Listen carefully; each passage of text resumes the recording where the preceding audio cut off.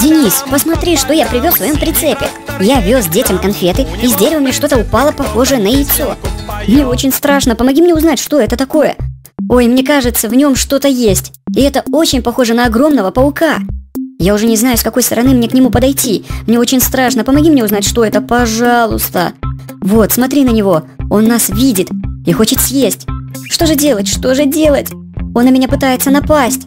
Синий трактор, ну чего ты боишься? Он же в яйце находится. Ой, и вправду страшно. Но что-то мне подсказывает, что тут ничего опасного нет. Нутром чую. Все просто. Сейчас я его достану, и мы узнаем, кто там такой внутри. Может быть, он там застрял, а может и нет.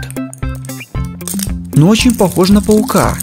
Мне его даже как-то жаль. Вдруг он там уже давно находится. Сейчас я ему помогу. Открою его. Фу, тут какая-то слизь. А я ведь тебе говорил, не суй руки куда попало. Сначала проверь, что это за существо внутри.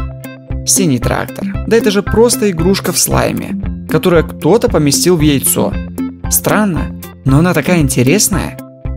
Послушай, лучше не шути с этой игрушкой так. Вдруг это не просто игрушка, а он притворился игрушкой, а потом тебя как укусит, будешь сильно плакать. Давай лучше оставим все как было. Да не волнуйся, это точно игрушка, я уже проверил. Друзья, если вы на нас подпишетесь, я вас покатаю в своем синем прицепе. Жмите на красную кнопочку подписаться и на колокольчик. Думаю, нам просто стоит ее оттуда достать и очистить от слайма. Это для детей игрушка. Он даже не двигается и весь пластиковый. Я помещу его обратно. Будет у меня как брелок. Но если он не опасный, то хорошо, пусть он будет у нас как брелок. Надеюсь, он никому не навредит, ведь он пластиковый и для детей. Фух, я уже испугался, друзья. Спасибо, что были с нами.